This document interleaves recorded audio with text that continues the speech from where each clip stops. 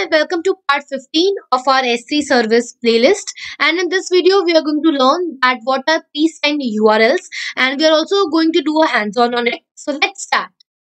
Now let's take some short introduction about presigned URLs. Presigned URLs can be generated using S3 console, AWS CLI or SDK. So you can generate your presigned URLs by using the S3 console or the AWS CLI. Whichever is visible to you, you can create the presigned URL using that. Every URL has an expiration. So after some amount of time, the URL will be expired. Then if you generate your presigned URL using the S3 console, then its expiration is from 1 minute to 720 minutes. You can specify your time, your expiration time. If you generate your presigned URL using AWS CLI, then its expiration is from 3600 seconds and max it will go till 168 hours. You can specify that also. The users which are provided the URL will inherit the permissions of the users who have generated the URL for get input. So if I am generating the presigned URL for my objects and I am providing that presigned URLs to you, then you will inherit my permissions and you can access the objects into the buckets. So now let's see the actual working of the presigned URLs. So for the working of presigned URL, first of all, we have our bucket which is private, and the owner is going to create the presigned URL and the S3 service will provide the presigned URL to the owner.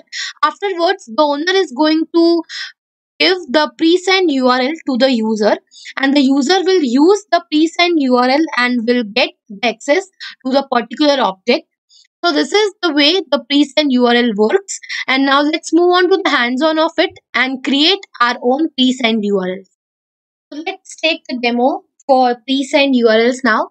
So I have already created, I'm using the previous bucket which I have created, which is S3 Akriti source. And here I am going to upload some objects. So let's click on upload and add some files here. So we'll add the images here and click on upload. So the files are successfully uploaded. Let's close it. So now we want to create the presigned URL for our first image, which is this. So if I want to provide you access for my particular object, so I can create a presigned URL and provide the link to you so you can access the particular object for some amount of time which I have set.